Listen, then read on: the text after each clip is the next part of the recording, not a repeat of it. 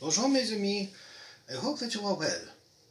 Today is Friday, so I thought I'd try to share another tale or fable of Monsieur La Fontaine. So I am Fontaine la Renard, and I wish to share Le Renard et les raisins, or the fox and the grapes. But before I do, I want to show you, make you aware of this particular picture, and it is a beautiful painting of the fox reaching for the grapes. And what I find very nice is the mice underneath who are picking up the fallen grapes. Excuse me. And it's just a very striking painting. I mean, unfortunately, I cannot give credit to it because the signature on the bottom is just not quite readable enough. It looks like a Terry somebody, but unfortunately, I cannot read it. And I tried to find it. I have it on my friend's computer. I tried to find it and I couldn't. So I don't know. I just don't know who to credit it to. But nevertheless, remember that it is not mine. This is far above my capacity for l'art. But at least I can read something. So, with that, I would like to share Le Renard et les raisins, and talk just a little bit about the moral of it first. Of course, it is one of those, like with most fables, you always have a moral to it, and sort of the moral of it is that it's easier to complain about something than it is to actually put the work in and the effort to try to do it. So as you'll find out in as we continue reading in the poem. But first, I will offer as we've done before, I will offer the poem in French, and then I will read a translation, and then I will let French have the last word and read it again.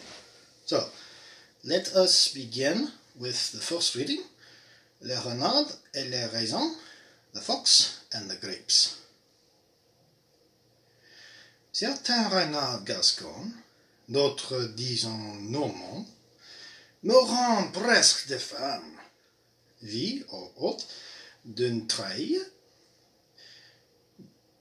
Des raisins meurent apparemment et couverts d'une peau vermeille. Le galant, ont eux fait volontiers un repas, mais comme ils n'y pouvaient point atteindre. Ils sont trop verts, dit-elle, et bons pour des goujats. Fait-il pas mieux que de se plaindre? So that was our first reading, and I'll read a translation from somebody by the name of Micheline Walker, and I got this from a blog from michelinewalker.com, and so the translation goes like this. And again, always remember that no translation, particularly with poetry, is perfect.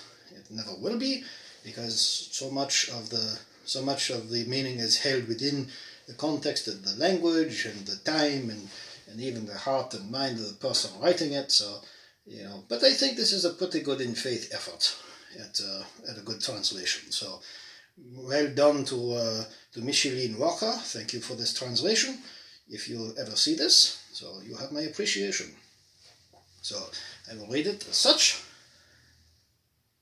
A fox, almost with hunger dying, some grapes on a trellis spying, to all appearance ripe, clad in their tempting russet skin, most gladly would have eat them. But since he could not get them, so far above his reach, the vine, they are sour, he said. Such grapes as these, the dogs may eat them if they please. Did he not better than to wine? So there, of course, is the moral, that it's easier to complain about things than to actually fix them. Oh, I've not done that at all. Anyway, so allow me to have Monsieur Fontaine have the last word, and yes. Les renards et les raisins. Certains renards gascons, d'autres disent normands, mourant presque de faim, vit au haut d'une taille, des raisins mûrs apparemment, et couverts d'une peau vermeille. Le gueulant en eût fait volontiers en repas, mais comme il n'y pouvait point atteindre, et s'en trouvait, dit-il, et bon pour des goujats, fit-il pas mieux que de se plaindre? My friends, this was The Fox and the Raisins by Jean de La Fontaine, and I wish you a most wonderful day. Au revoir et bisous.